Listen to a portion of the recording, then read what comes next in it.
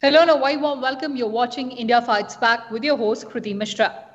Union Health Ministry has come out with a protocol for management of COVID-19 in the pediatric age group. The ministry said children with COVID-19 infection may be asymptomatic, mildly symptomatic, moderately sick, or with severe illness. As per the protocol, asymptomatic children are usually identified while screening if family members are identified. Such children do not require any treatment except monitoring for development of symptoms and subsequent treatment according to assessed severity. Children with mild disease may have sore throat, cough with no breathing difficulty, and few children may have gastrointestinal symptoms also. As per the protocol, these children can be managed at home with home isolation and symptomatic treatment. There should be regular communication with the doctor or healthcare giver. And as a parent, what are the things that you need to keep in mind? Let's find out from our eminent panelists. Joining me on the program, Dr. Shobhna Gupta, CMO, Department of Pediatric, Safdarjung Hospital, and Dr. Shivani Deswal, Senior Consultant, Pediatric, Gastroenterology, Medanta Medicity, Gurgaon. Welcome to Sabha Television, both of you. Thank you. And Dr. Shobhna Gupta, coming to you first. How is India's second wave different from the first wave, specifically for children? Yeah. Hello, Kriti. As you have already, given the pre-introduction about the how this wave is differing. So I will come specifically to the children at this point. As you know, last year also we have the cases, but we heard cases mostly about the adults, that too in the elderly population. But contrary to the last wave, if you hear this wave, we have the cases are being there, the COVID cases are positive and symptomatic in every age group, including the adolescent, young people, as well as the elderly. So this wave is affecting all the people equally. With regard to if I talk about the percentages, as per the data is released, if you say there is a mild increase in the overall percentage, if you say last year it was, if I talk about the children of 0 to 18 years of age group, last year as per the data released by the ICMR, it was around 4.8%, and this year they have told little last month it was 5.2%. But there is a difference that last year, whatever the cases were done, they were mostly asymptomatic. They were tested because either someone in the family was positive or the child has probably, it was more of a contact tracing. And very few children were sick, less than 0.1%. But this year, when out of this 5.2%, the symptoms in the children have dramatically increased. Most of the children are presenting with fever, high-grade fever for the initial 3 to 4 days at least. So most of the children who are coming, they are presenting with fever with upper respiratory tract infections. However, in last wave, they were totally asymptomatic, no fever also. So that was one difference. And out of these also, obviously, when you have some symptoms, so there is a chance of, 1 to 5% of children becoming sick. So we are having these children, out of these, some of the children, around 1% are becoming sick and they are getting admitted to the intensive care units, even are hospitalized. So that way it has affected the severity of the spectrum of the disease has increased, that it is affecting every age group, and the severity of the symptoms have also increased. Initially, it was mainly restricted to the upper respiratory tract infection like cough, cold, mild colds, but this time it is also developing into the severe infection like pneumonia. It is infecting the lungs, and there are widespread of symptoms like gastrointestinal tract. There is loose motions, vomiting, diarrhea is coming very commonly, even headache. So definitely there is a major shift in the how the child is presenting to us in the severity. All right, Dr. Deswal, a lot of people also have this question that how susceptible are babies, infants and toddlers to this virus? See, nobody is immune. Children of all ages are susceptible to COVID. We are getting even neonates with COVID positivity. So as per the world data, around 1 to 5% of cases are children. And according to, we don't have much of an Indian data, but whatever the Tamil Nadu study showed us, it showed that around 5.6% of the children were affected. The majority of the children were the age group of 6 to 12 years, probably because they were the ones moving out. But now with the new upsurge, we are getting infants, toddlers, all coming to us. The reason may be because COVID protective behavior is difficult to maintain in less than 2 years. They don't wear a mask, they hug more to the adults, kissing and, keeping them close to them. So probably they are also manifesting this time so I would say no age is immune, all children. Yeah. All right, you made a very important point about social distancing or physical distancing mandates or norms. Dr. Gupta, how do we ensure as parents that our children observe social distancing mandates? Of course, it's a very difficult task. What is your message to the parents out there? Yes, see, that is the very important. The main reason for the upsurge in all the age groups is the our fatigued and incompetent behavior. We became a little fatigued and we did not follow the COVID appropriate behavior. That's one thing. And secondly, we allowed, the children were also going out and they are mixing with the adults. So it was both way transmission. The children were getting the disease from the adults as well as the adults are getting from the children. So now it has become a two-way. Now, important is to prevent the transmission of the disease. That is important.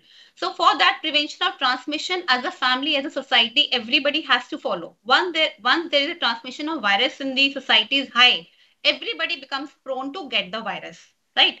So if the family, the parents are following the behavior, COVID appropriate behavior, the child is always a silent observer. He does exactly what the adults, the siblings, the elder siblings, they are doing in the family.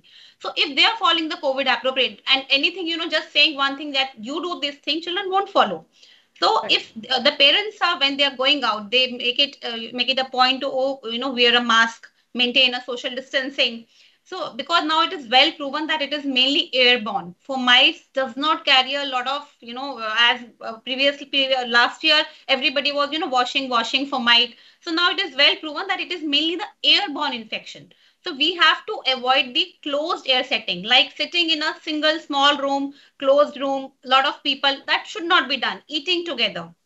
Okay, so the children should be advised, even if they are going to play. See, right now everybody is at home, right? But once these restrictions will be open, again there will be a fear of again the same upsurge. So they should be known that what not to do. So what comes in the COVID appropriate behavior? One is definitely mask has been proven to be the most appropriate measure. But again, in less than 5 years, it is not an easy task to always make them wear a mask. Even WHO says that less than 5 years age and less than 2 years, so it is totally, we don't ask them to wear a mask because it is difficult for them. Secondly, there are risks that if they do not wear properly, they could land it in problem. So that thing, so it has to be under supervision of the parents that how to wear it. Secondly, about social distancing, as I said, children should be taught, even if they are playing, they should avoid touching each other, avoid eating with each other, like even if they're going to school or if they are sitting with other children, because once you are having food or tea with each other, you are going to remove your protective mask or you are going, and there is aerosol generation. So that is the most important point in spread of the virus. When they sit together, eat together, that too in a closed room, AC room without ventilation. So even when they are playing, it should be open in the park, should not come too much close to each other. Definitely washing hands remain important throughout, no doubt about it, because once they, children are in a habit of frequently touching their mouth, nose, right? So if they're, even if they're sneezing or something, so they have in a habit of touching this. So if they are that washing of the hands, especially when they're going out, coming in and, having food, so that whenever they are removing mask, so at least those things. Otherwise, if you say a child, keep on washing hand, he will, children were coming to us with irritant. There was an allergic reaction of the hands. They were using so much of sanitizer. So they should be taught the points, the entry point and the exit point, when to do it. So that can be done gradually. Parents have to imbibe them in their behavior. If they're going in a marriage or in a function, if it all, how to maintain that behavior, COVID appropriate, maintaining adequate distance, even if eating a little, different from others, masking. And very important, if any child, for this is actually for the parents, if any child is showing any symptom of fever, the parents are in a mode of denial. किसको तो हर बार होता ही है, इसको तो हर साल problem होती है. It is normal for him, normal bronchitis. So to accept that whenever a pandemic is going on, any fever, any symptom cannot be ignored. because child might not show any symptom, but any member of the family. And as you're seeing in this wave, last year we used to say that grandparents can be affected. And you are seeing in this way, even a 25-year-old, 40-year-old, they are showing a very severe disease. So you don't know out of a family of 6, which member is showing which response. COVID, mein, the biggest problem is that you cannot interpret that this person would be asymptomatic, this person would be, much more severe. So that is very, very important for children to follow, that if any child is symptomatic, any fever, that child should not be allowed to go out. Either child along with one of the parents, if the child is very small, suppose 2 years, 3 years, obviously you cannot isolate a child. So either of the parent can remain isolated with the child along with the mask, and they should not allow child to intermingle with other members of the family. And definitely medical supervision is really important, so that you know when to, take place. As I said initially, that how is it differing? Initially, there is a fever of 3 to 4 days, right?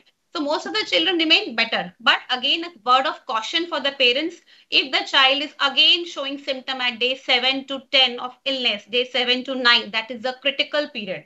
Please take a medical supervision. It might be a severity of the disease, so you don't have to neglect or ignore that period, and you need to talk to a doctor regarding that. Dr. Gupta, you made very, very important points there, and of course, very useful tips for the parents.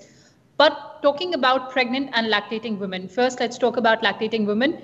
Dr. Deswal, if a mother is diagnosed with coronavirus, she's positive, or she has mild case of it, can she still breastfeed? That is the question that a lot of ladies ask. See, as far as the current evidence goes, breast milk has not found to be the source of infection for COVID. And it has a lot of protective factors and antibodies that can protect a child from infection.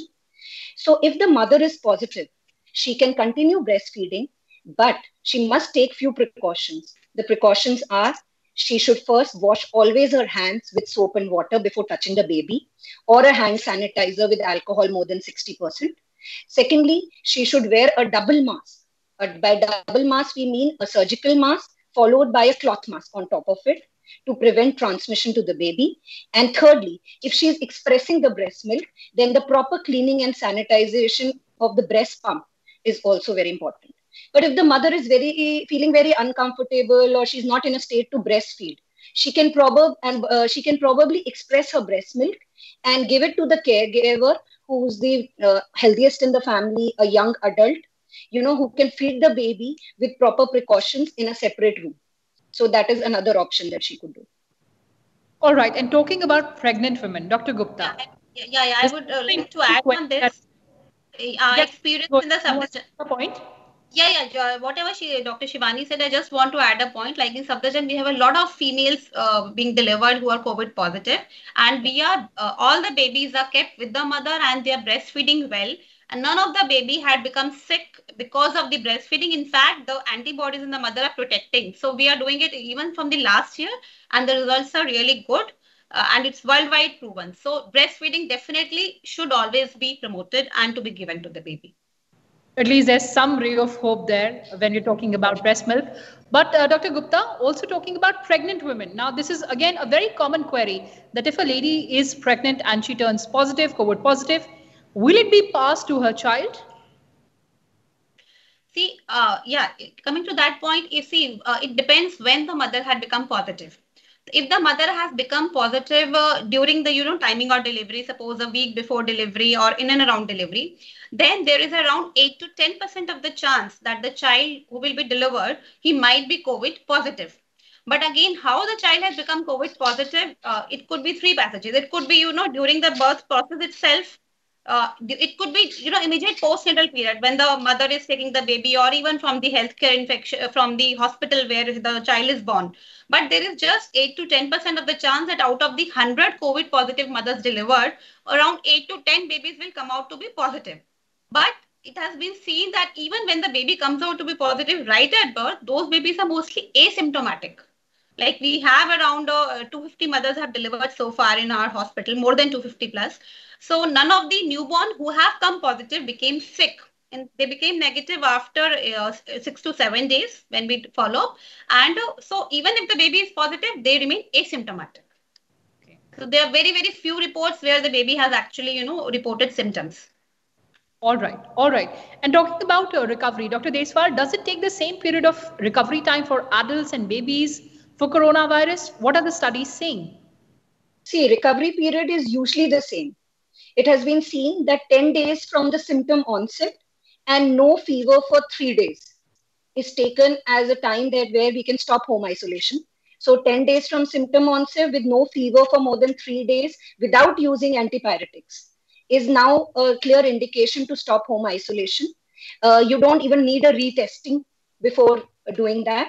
But we must remember that in immunocompromised children, the the recovery could be delayed and they could remain positive for up to 20 days. So for immunocompromised, a 20-day home isolation would be better. And we must remember that it's not only about recovery. The major problem that we are facing with children now is the delayed immune response, which we call multisystem inflammatory syndrome, which children are presenting at the end of second week or at the beginning of the third week.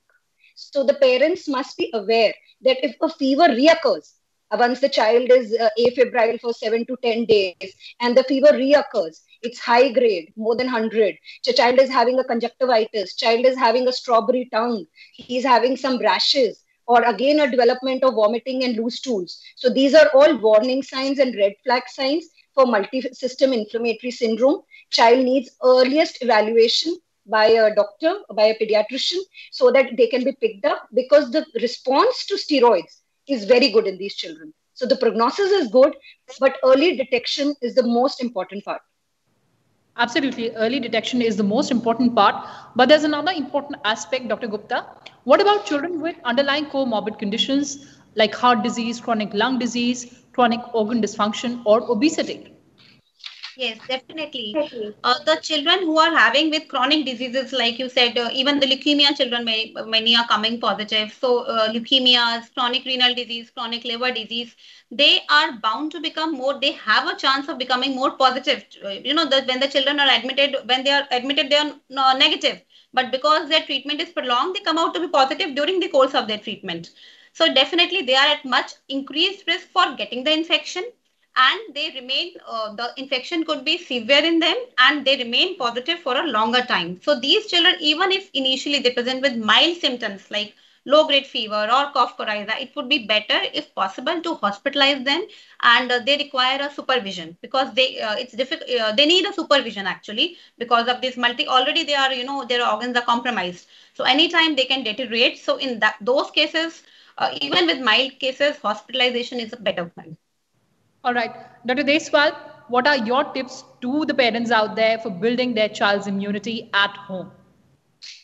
See, building up immunity process starts from birth.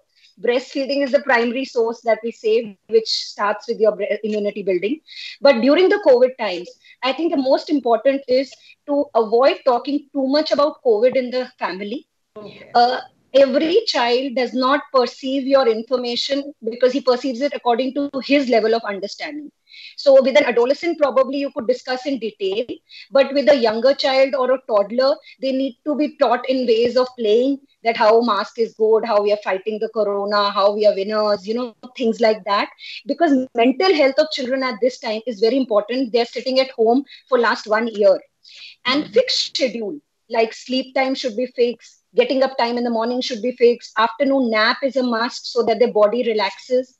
Secondly, yoga, pranayam, deep breathing exercises. If we can teach our toddlers and elder children, it is really helpful. Then some stretching or physical activity at home, whatever they can help in the home, it should be encouraged. Then, fix meal times. All right, so maintain the hygiene, avoid antibiotics, and of course, eat the rainbow. Those are very important tips. But you also made a very important point about mental health. Dr. Gupta, that is another area of concern for children? Yes, definitely. This has emerged as a very, very area of important concern. And, many papers, in fact, have been published worldwide that how COVID is actually affecting the psychosocial, what it has having a psychosocial impact on the children. So children are presenting, and in different age groups, it is presenting as different. The most affected, definitely, I would say, are the teenagers and the adolescents, which feel like they have been caged.